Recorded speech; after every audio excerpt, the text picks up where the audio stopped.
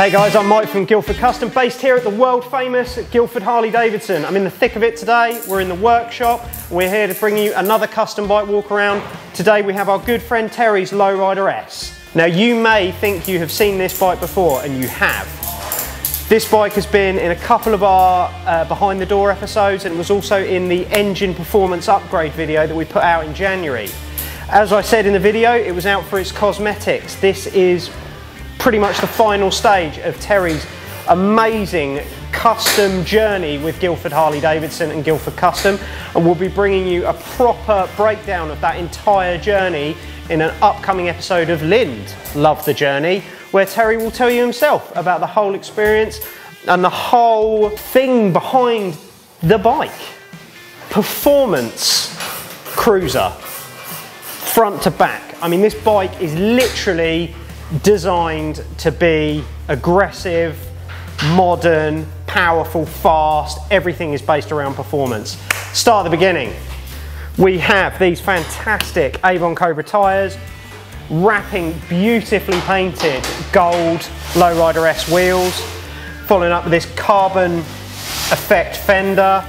As you can see, we have the Brembo brakes from a live wire on this bike, and some Guildford discs gives you some proper stopping power, which is needed, because if you watch that engine upgrades video, you will know what is at the heart of this motorcycle. We have a stage 4 131 cubic inch, 135 horsepower engine, packing a massive punching 155 foot-pounds of torque.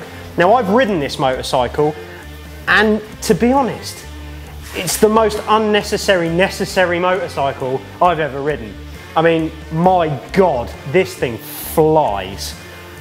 Up front at the top of the forks, you have the Kraus risers with the Fly Moto bars, Memphis Shades handguards, and this amazing Memphis Shades Road Warrior fairing.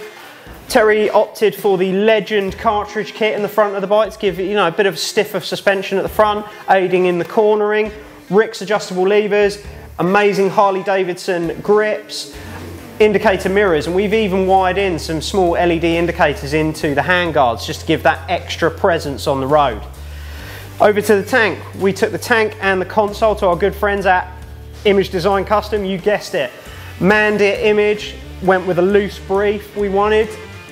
Bit of a lightning bolt. We wanted some gold to match in with the gold that we did in the motor on the wheels.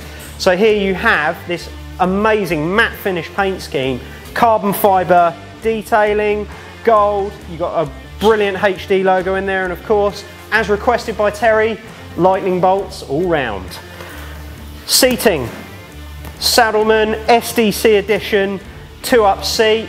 These are amazing seats, to be honest. I mean, really, if you're building a performance cruiser or a performance bagger, Saddleman just, they've coined the market. It just seems to be the go-to. Really, really nice finish. Really sticky section in the back for the back support, and on the rear pad as well. Hold that passenger in. Definitely need it on this bike. We have Flow Motorsport footboards, brake pedal, shifter peg, and rear pegs on the bike as well. And then moving to the rear fender, your layback license plate, and the LED smoke tail light that comes with the bike as standard. Just to clean up the back end, you've got the Heinz winglet indicators, mini LEDs, and then I'm sure you've all noticed this little knob just here, Öhlins adjustable preload on the rear suspension. This bike is loud, obnoxiously loud, so fast, it's brilliant.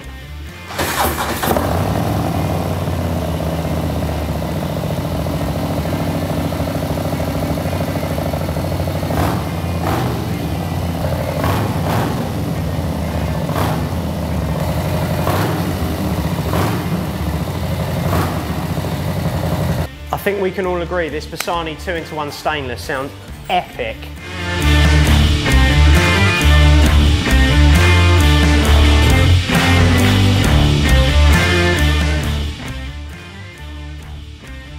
Thanks for tuning in today to take a look at Terry's fantastic Low Rider S. Don't forget to subscribe to the channel, hit the notification bell so you get a notification every time we post a video, and we will see you next time.